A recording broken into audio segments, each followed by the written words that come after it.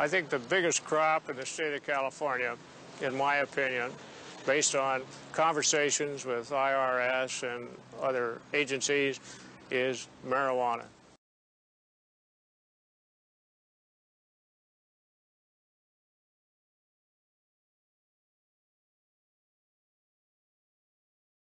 Because it's like big business. You just take whatever you get, mark it up, and put it back out again. It can be grown indoors, it can be grown outdoors, it can be grown in greenhouses, it can be grown on hillside, and yet legalization would destroy their market.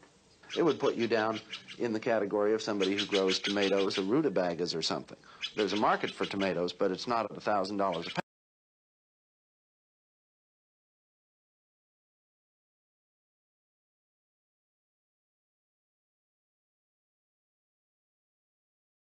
It's bringing in a caliber of people that I feel that the majority of the people do not want to see in Nevada County. These marijuana growers in Nevada County are nothing but opportunists.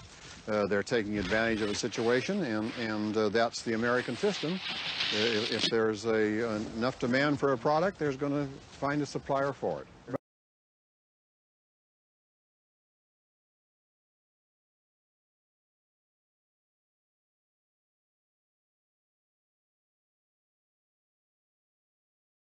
The weed is, you know, like just a job. Only it isn't just a job, because I do enjoy smoking it and eating it and...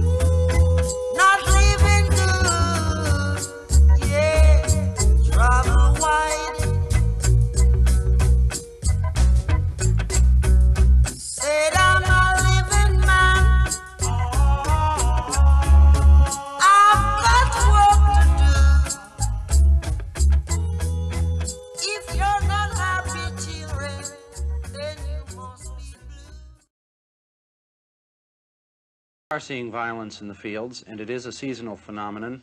As the harvest season draws close in September and October, we find every year reports of mysterious gunfights taking place in the hills, reports of armed robberies in which people are held at gunpoint and their crops are stolen.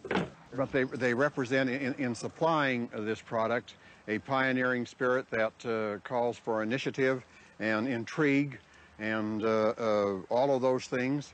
It doesn't make it any the more legitimatized, but it does provide for today's needs or wants, like any American business.